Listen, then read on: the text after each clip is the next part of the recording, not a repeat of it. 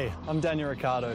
The guys at Infinity Red Bull Racing have entrusted me with all these beautiful, bespoke little works of art. I hope I don't do too much damage here.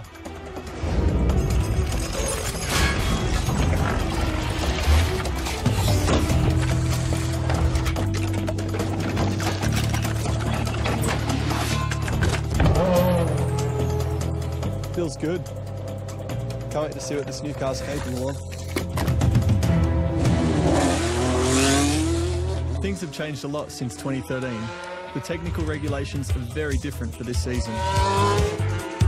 Let's compare the new and the old car.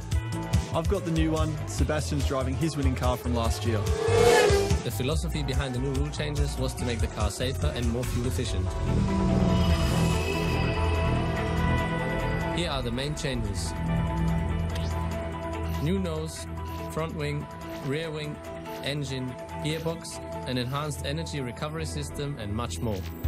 The amount of fuel used in the race has been restricted. We now have 30% less in the tank. How can you save that much and still keep running? First of all, we get one extra gear, 8 instead of 7.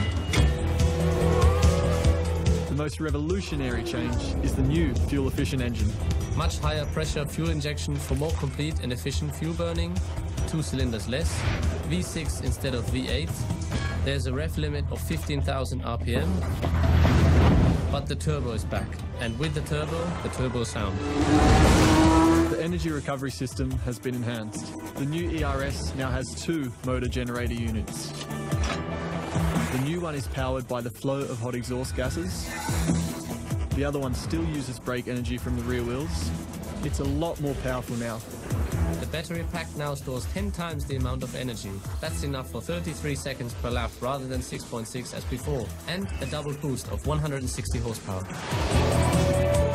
Therefore, more torque, which means it's tougher to control getting on the power. So we can expect lots more battles.